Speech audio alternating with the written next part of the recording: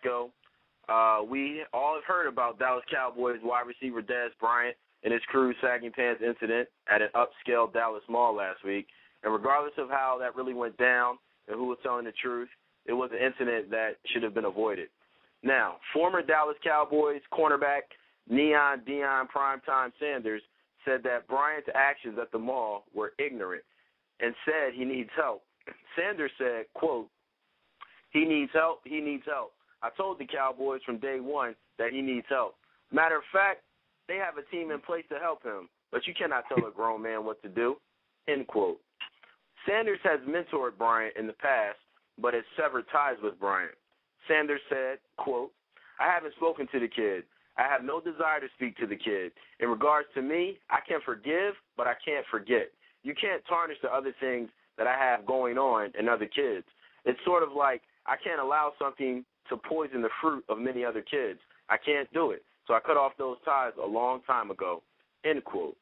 Now, this week, Bryant has found himself in the news again, facing two separate lawsuits for money he allegedly owes people.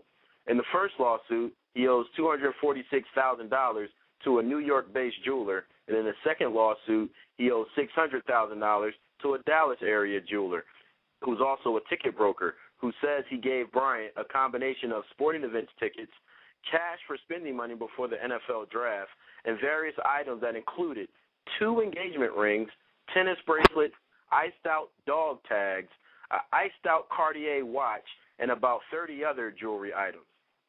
Now, Bryant has made $2.8 million in salary and bonuses this year, and after taxes, he is left with $1.8 million.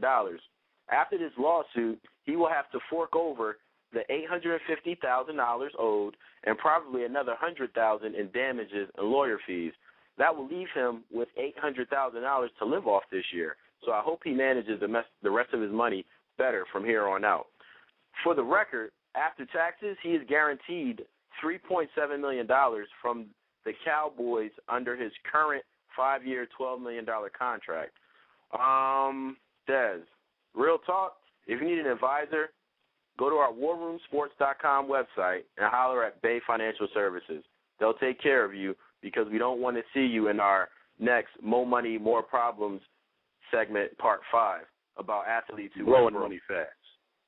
And with that, Kuwait, it's the War Room with 5 nights at the round table, 5 Philly guys diversified and educated.